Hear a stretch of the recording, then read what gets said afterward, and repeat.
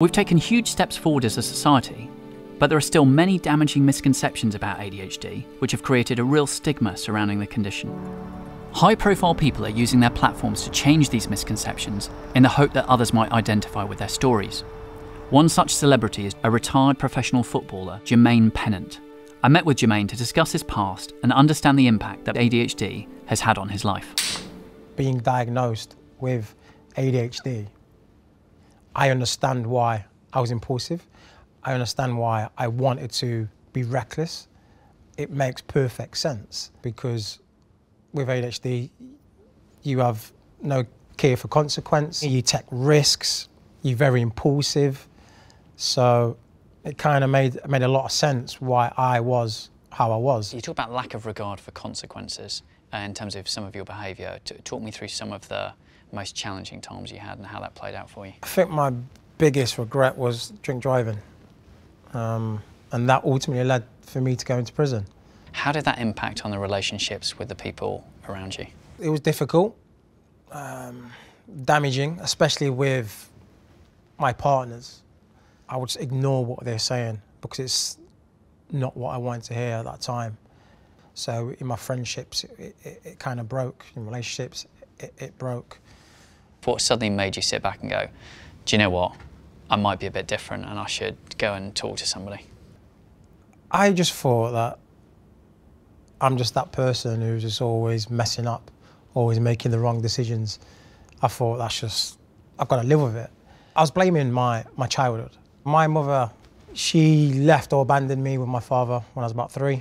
By the time I was probably about 14, I probably had about 4 or 5 different stepmoms. There's never any stability around my life, never any structure.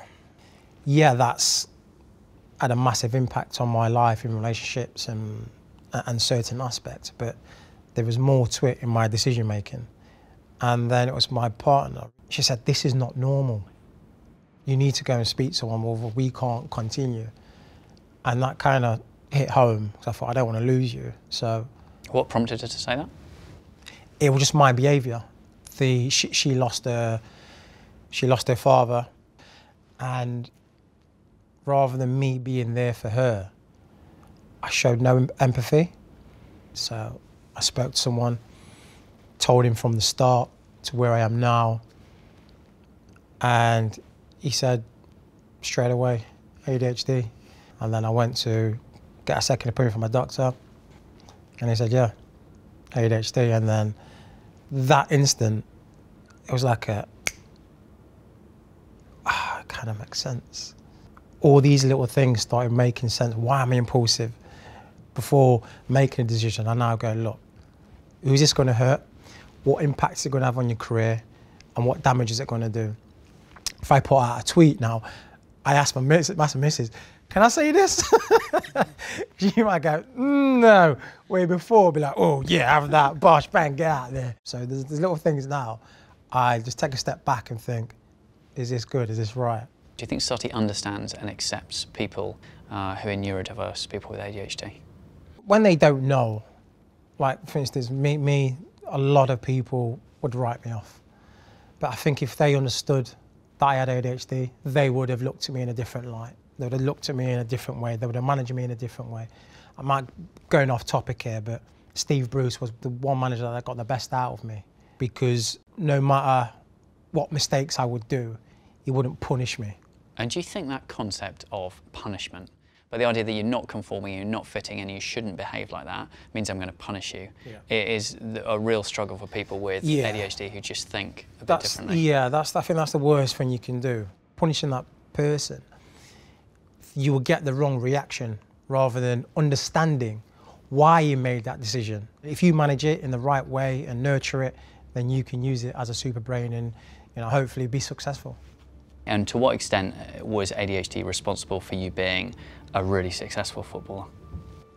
It helps you zone in, super focus on something, which mine was football. So I'm glad that the message can get out there and people can see that it can be managed, and once you do and you are aware of it, your life will be so much easier.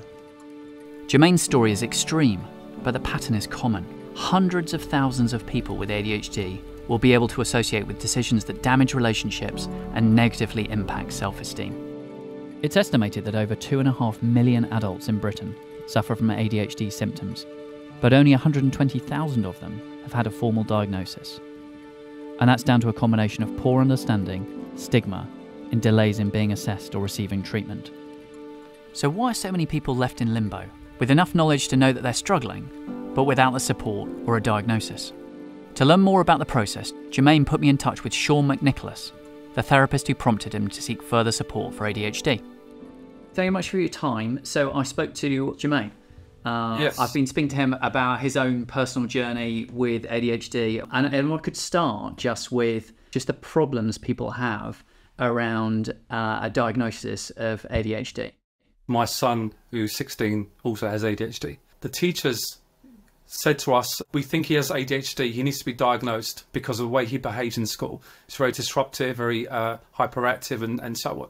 So a lot of times he was removed from classroom. It was only when he was diagnosed and we had the letter would they then take action, which was really upsetting as a parent. The teachers know why he's behaving that way. Yeah.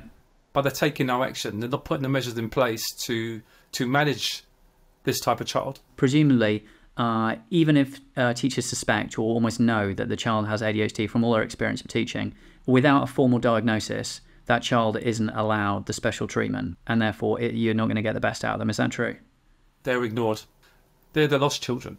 I'll just explain the adult process. When you go to see the GP about the diagnosis for ADHD, the GP will refer you to a department for triage even before you go through to the ADHD diagnosis. So that all takes years. Now, if I want to be diagnosed today privately, I can contact an ADHD clinic, anyone in the UK, and I will be offered a diagnosis within a month for £500. So there's this big break between normal society and people struggling and taking years and years and years, especially the most formative years when they're at school, going down the NHS route or doing it quite quickly, but obviously quite expensively. But until you get that diagnosis, nothing can happen. Yeah. And that's the challenge. So once that diagnosis has come, how's the condition normally treated? So you have an option to be medicated. There's different variables of the type of medication they prescribe to you if you choose to go down that route. The other option is to work on something called the One Plan. Now, the One Plan is these are measures taken in accordance with support from the school. So you work with the head of SEN, and that's Special Educational Needs and Disabilities. And they will put a plan in place to highlight all of your child's challenges. They offer you workshops as well for parents, but the workshops should be more for children rather than parents, because it's the children that need to understand how to start managing this super brain. Just talk me through how you see the super brain element of it. I say it's like most minds work as in you drive, you go into a Toyota Prius, you put it in drive, you just drive straight down the road. When you have the ADHD super brain, it's like getting in a Ferrari for the first time. You don't know how the controls work. You're not aware of the acceleration, the speed, the power, the steering. But once you learn to manage and operate it, it's a super skill to have. So listening to that, part of it is understanding why you are the way you are and how you behave. And some of that is down to neurodiversity, and a lot of it in this case. And then harnessing the positives that come out of having ADHD. There's a reason why Steve Jobs was the way he was. The reason why he thought outside the box all the time. Yeah. Well, that was that Paul motto, actually, think different. So clearly. Exactly, because he did. Sean, thank you very much. Very helpful. I appreciate it. Thank you. What's evident from my discussion with Sean is that these incredible waiting times are holding children back in the classroom, while adults are forced to suffer in silence and pay hefty fees for a fast-track service. So what's being done about it? Unfortunately, the answer's not much. The National Institute for Health and Care Excellence is the organisation that provides guidelines for assessing ADHD. And although they acknowledge that some people are experiencing long waiting times for an assessment, they still have no plans to review how they're managed by the NHS. They say that it's for the clinical commissioning groups to provide these services based on the needs of their local population. This means that wait times can vary massively for those seeking a referral from their local GP, putting more responsibility on private organisations to provide much needed support. Our ventures team at Octopus have introduced me to one such company, Inflow. So I'm on my way to speak with the founders to find out more about how their services are helping to support the ADHD community. Hi guys. Hey. Hi. Seb, nice to meet you. Nice to meet you, Seb. I'm Simon. Nice to meet you. Hi. Hey, Levi. Nice Hi, Levi. to meet you. Simon. How you doing? So Seb, Levi, thank you very much for hosting. Why is ADHD treatment broken today?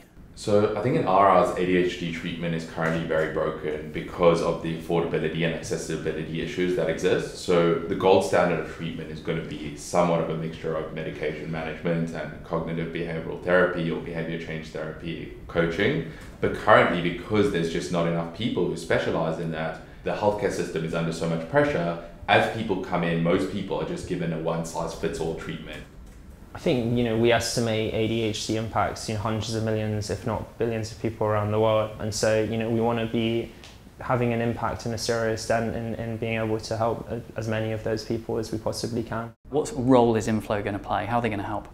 For us, we have a significant portion of our members who are diagnosed and also a significant portion of our members that aren't diagnosed. So one, we're going to focus on learning and psychoeducation to help you better understand how your ADHD manifests in your life and what it means to live with ADHD. Then we're going to focus on habit development, so the skills and strategies and structure to more effectively manage your ADHD. And this is all done through an app? Yeah, and this is all done through a mobile app. Yeah. We also provide a free access program. So you can reach out to our team and we'll provide details on how to apply for that. Hopefully in 5 years' time, we're going to have really been able to reimagine how care can be delivered for people. And I think providing a new type of care that's not only much more affordable and much more accessible, but also 10 times better than anything that exists today. All the people I've spoken to about ADHD, they seem to tell me two things which seem to totally contradict one another. People who have ADHD will often find it difficult to concentrate.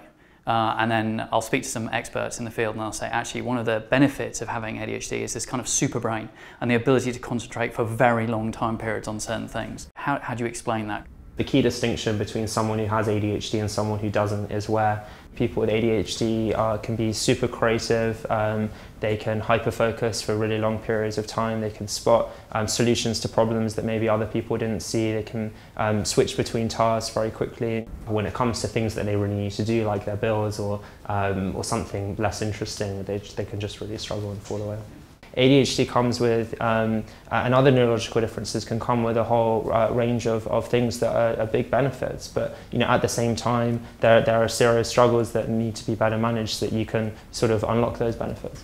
In your experience, how do we change the way that ADHD is perceived in society from the current negative connotations to the positives? I think step one starts with awareness. People are speaking about their stories openly and transparently and really sharing about what ADHD means, but at the same time we need to do it in a way that's centered in science and backed up by fact. As we increase this awareness and start speaking about ADHD more openly, I think it will go a long way to remove a lot of the stigma and misunderstanding that exists today. Neurodiverse people don't need to be cured. They simply need to understand themselves and be understood by others. Inflow is working hard to make that possible while shifting the narrative around ADHD in society. Thousands of people worldwide are thriving in their online community, and Inflow's ambitions really could set the gold standard for the way in which people with ADHD are perceived, supported, and treated. Jermaine spent his entire life questioning his decisions and wondering why he continued to damage his career and his relationships. Getting a diagnosis changed that, and it's clearly had a profound impact on his life. But the biggest benefit people get from a diagnosis is understanding themselves. Inflow's idea to bring that part of the process to people when they need it most is genuinely brilliant.